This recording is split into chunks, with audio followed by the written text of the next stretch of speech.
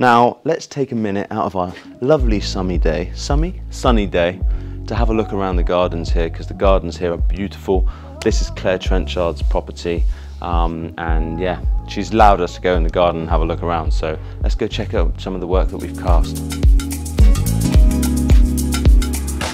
So we've got these pieces in here, which are absolutely stunning. The trapeze hares. And these are, I think, bronze resin. And as you can see, they're on this steel structure to make it look like they're on a unicycle and they're juggling. But these are beautiful. An old, rustic, traditional verdigris patina. But yeah, they're stunning. Accent the garden really well. And I think the perfect place for them, really.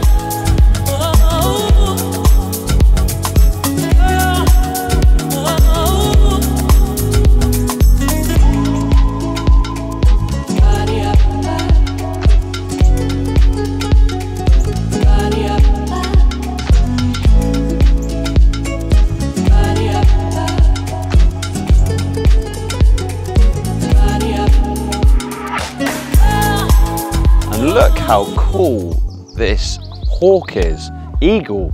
I mean, the wingspan on it, it's just so large. But again, we've got the lovely dark patina, the verdigris going on there. It looks like it's been there for years. Really loose texture, Claire's traditional trademark, the loose texture. Originally, I would imagine sculpted in plaster. And you would have had a steel armature running through this, and then you know, plaster applied on top, plaster and scrim. But ultimately, it's given a really lovely finish. And then when translated into bronze, it just gives it a whole new effect. And I think this is a really lovely piece, really striking piece, and situated in the perfect position opposite the house. Look out the window or the door, you can see the eagle there. And lovely, just this lovely wild garden. This whole place is stunning. This whole place is a beautiful, beautiful, well-crafted garden. Yeah, absolute brilliant piece. Oh yeah, the Sunday Times. I hear that's a good newspaper.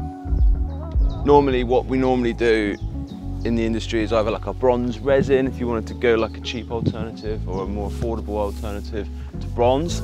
But this looks to me as if it's an iron resin, because they have gone this beautiful rustic patina. And the three of them here prancing through the grass, down the path, situated in the perfect place, I think. But yeah, the lovely rusty patina really sets off all the modelling. And you've got these lovely oranges, greens, yellows, reds, browns, all of it's going on in there. And yeah, all in all, brilliant pieces. So this is actually really interesting, because we are currently in the Foundry at the moment. We are casting the bronze versions of these. There's normally a third one, symbols, holding some symbols. I'll replicate it, so it's like this.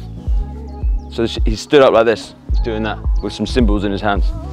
Basically, you've got the flute player, the banjo player, and then the minstrel. So we are casting each one of these, plus actually the one that's sat up on that bench up there, the sitting one reading the newspaper.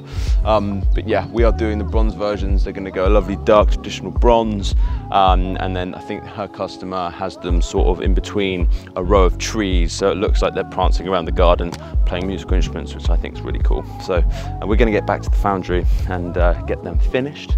So hopefully mid-June they can get installed, and everyone's happy. Everyone's a winner.